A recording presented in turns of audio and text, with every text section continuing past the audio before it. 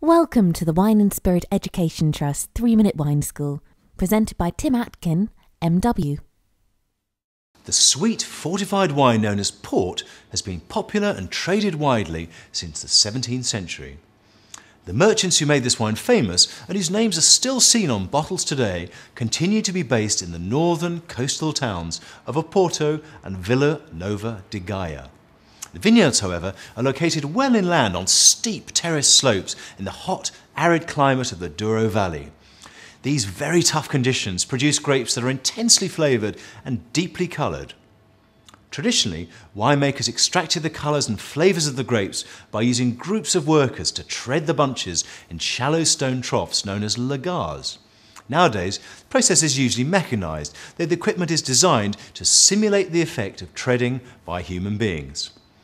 After barely 24 hours, the fermentation is stopped by adding grape brandy, giving us a wine that is both sweet and high in alcohol. The addition of spirit was invented in the 17th century to help preserve the wine on its long journey from Portugal to the dinner tables of Northern Europe.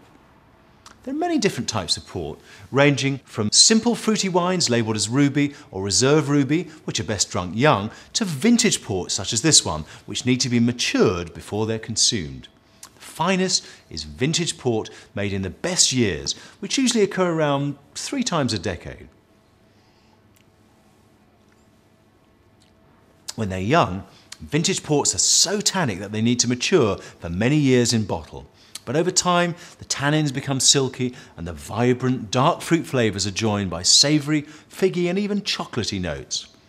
Due to their age, thick sediment forms in the bottle, so the wine needs decanting before it's served.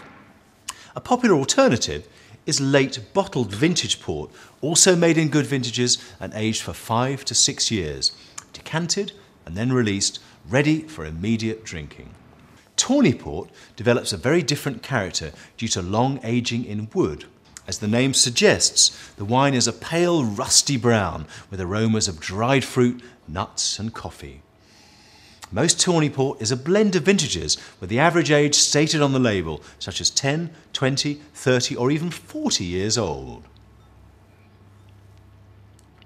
A colheita is a tawny port from a single vintage, aged in wood for at least 7 years. White port can range from dry to very sweet and is best served chilled or as a refreshing drink with ice, tonic water or lemon. Because port is sweet and rich in flavour, all types of port pair wonderfully well with cheese. Ruby-style ports go extremely well with dark chocolate, red fruit desserts and mild or blue cheeses.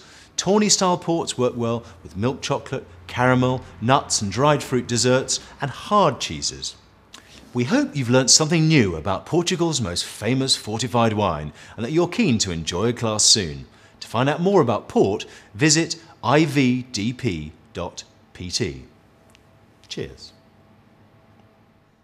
The 3-Minute Wine School is brought to you by the Wine and Spirit Education Trust, the biggest global organisation in the field of education and qualification of wines and spirits.